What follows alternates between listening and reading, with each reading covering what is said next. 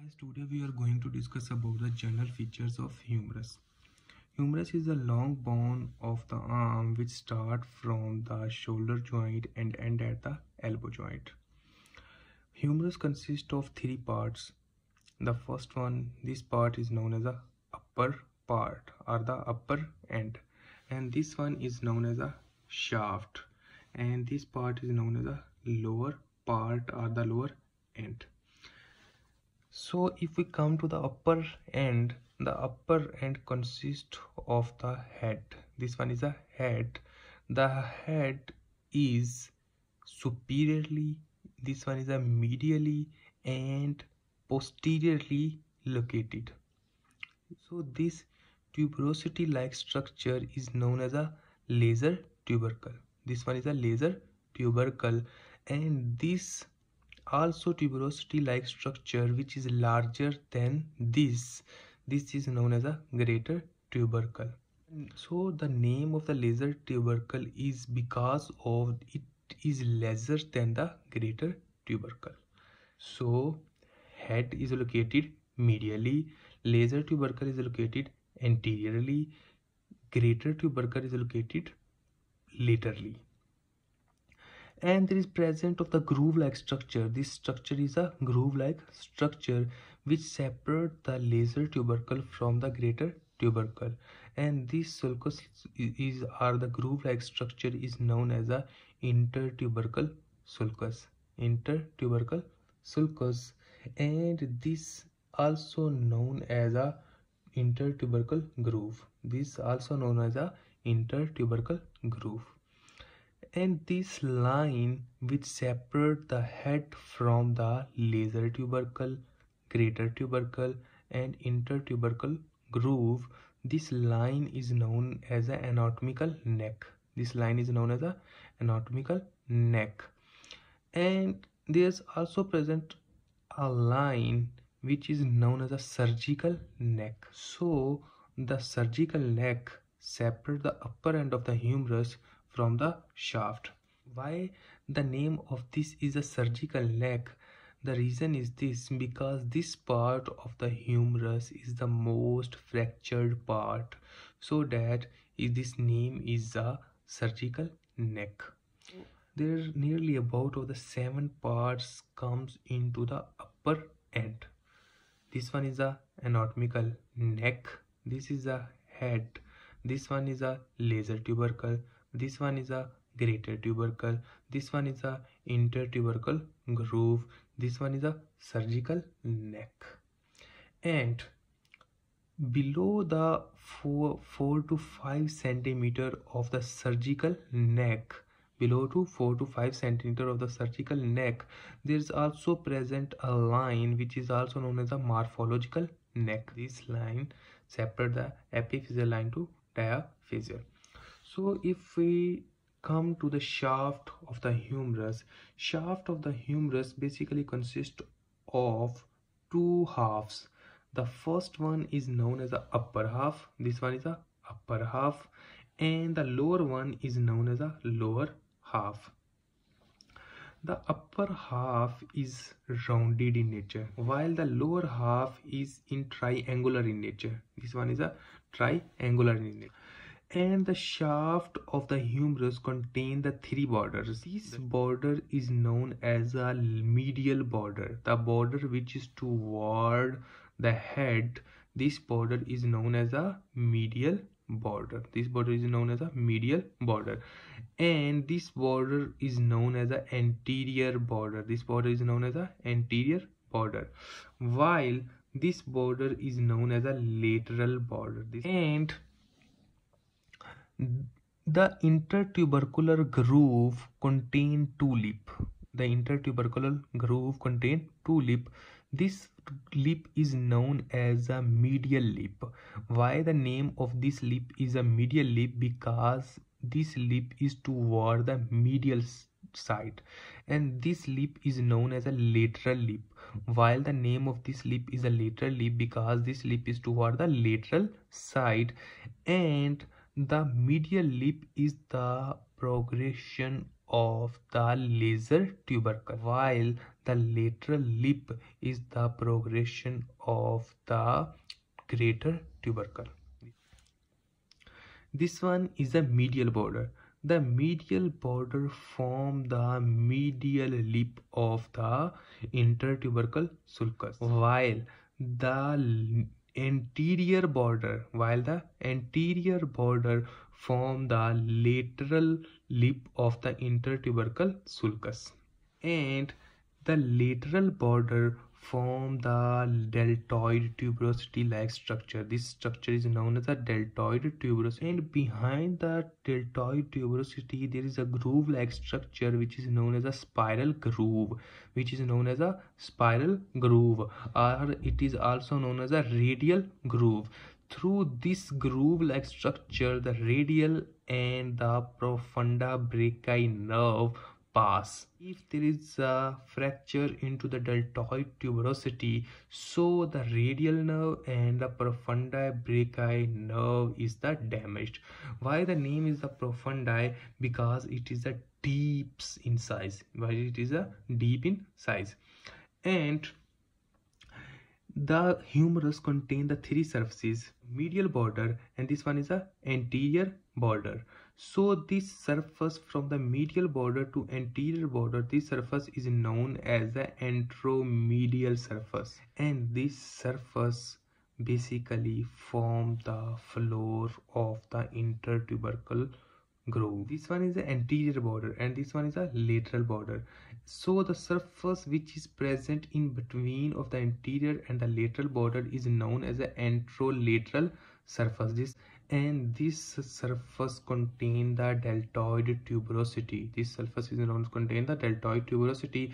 Behind the deltoid tuberosity there is present of the spiral groove. Through the spiral groove, the spiral nerve or the radial nerve and the profunda brachii nerve is passed, and if there is a fracture into this region, then the profunda brachii and the radial nerve is damaged. So if we come to the lower end of the humerus, the lower end of the humerus basically consists of the condyle like structure. Structure is a medial epicondyle. While this structure is known as a medial epicondyle because this structure is toward the head. And this structure is known as the lateral epicondyle. And this medial epicondyle is greater in size than the lateral epicondyle, and there is a sharp ridge-like structure above the medial epicondyle. This structure is known as a medial supracondylar ridge. And this structure which is above the lateral epicondyle, this ridge-like structure is known as a lateral supracondylar ridge. The lower end is divided into two parts, the articular part and the non-articular part. The articular part are the trochlea and the capitulum. If you see, here is a pulley-like structure. This one is a pulley-like structure which is known as the trochlea. This trochlea attach with the trochlear notch of the ulna, while this rounded structure which is a capitulum, the rounded structure is known as a capitulum. This structure attach with the rounded head of the radius, and above the capitulum there is a present of the fossa. This fossa is known as a radial fossa. And this fossa is basically for the flexion of the elbow joint, or it is for the accommodation of the head of the radius when it attach with this fossa, and it provides the flexion. While above the trochlea there is also present a fossa which is known as a coronary fossa. When the trochlear notch of the ulna will attach or articulate with this fossa, then it causes the flexion. And if we come to the posteriorly view, there is present of the fossa, which is also known as the olecranon fossa. This is known as the olecranon fossa, and this fossa is basically for the extension of the elbow joint. This one is for the extension of the elbow joint, and this fossa for attachment of the ulna. This one is known as the head of the humerus. This one is known as a head.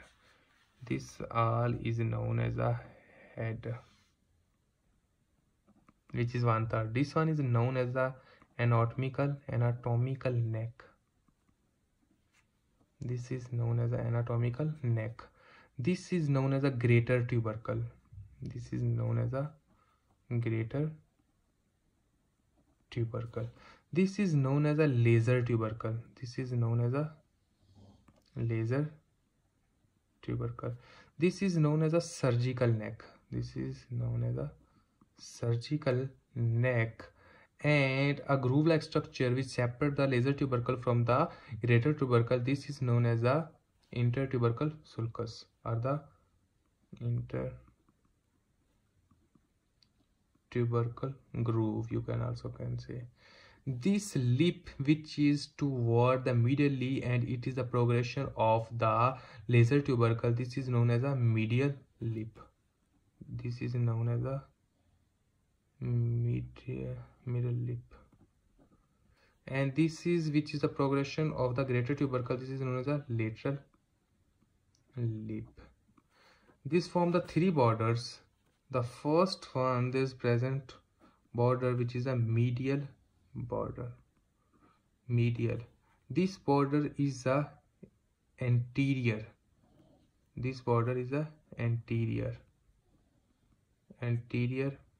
border, and this last border is known as a lateral border. And this one, in the lateral border, there is present of the deltoid tuberosity, and there is also a groove-like structure which is known as a spiral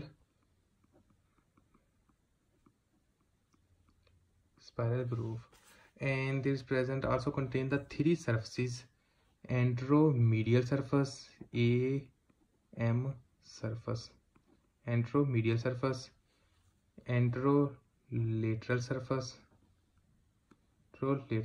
surface, and third one is known as a posterior surface, which contain the olecranon fossa, and olecranon fossa accommodate for the extension of the elbow joint. And if you come to the lower end, in the lower end, this is known as a medial epicondyle. Medial. This is known as a medial supracondylar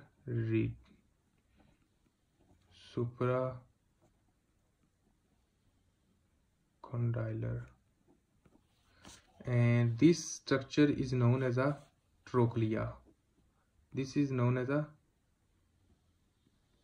trochlea, and this is known as a coronide fossa. This is coronide fossa, and this radial fossa, in which the radial head of the radius will be joined, articulate, radial fossa. And this one is a lateral epicondyle, and above the sharp-like structure, which is also known as a lateral supracondylar, lateral supraepicondylar. And if we come to the posterior surface, there is present of the which one? Olecranon fossa. Olecranon fossa. So that's all about the general features of the